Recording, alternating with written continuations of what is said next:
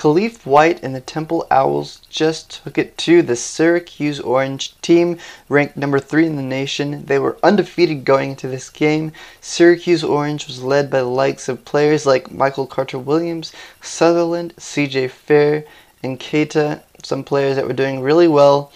And in this game, the Temple Owls really made the difference at the free throw line, especially at the end.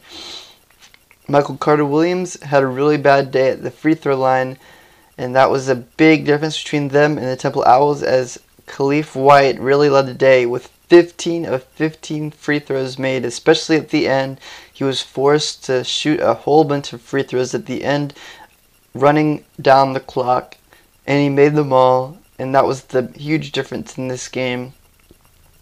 Temple just played amazingly the entire game, and they were able to break Syracuse's pressure over and over again with long passes. They really didn't have any trouble at all with the Syracuse Orange's defense.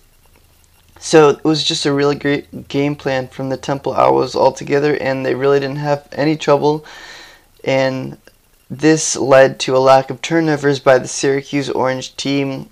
Syracuse is usually able to get a whole bunch of turnovers with the likes of Michael Carter-Williams, who was second in the nation in steals.